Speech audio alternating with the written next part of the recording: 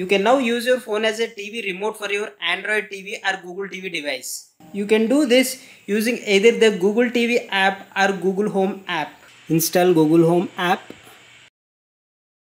Allow nearby devices. Click on Allow. Give location access. Select Google TV. Now click on Back button.